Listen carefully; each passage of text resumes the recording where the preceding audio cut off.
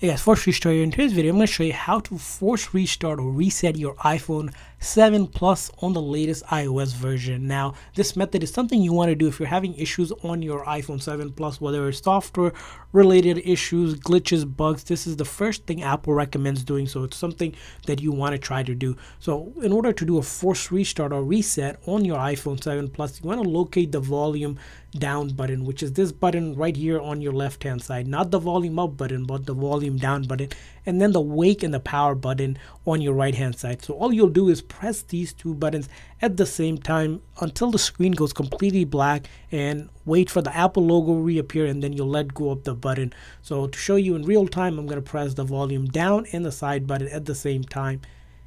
And when I do that, it's going to look something like this. I'm just going to wait till the screen goes completely black, just like that. And once I see the Apple logo reappear again, I will let go of the buttons.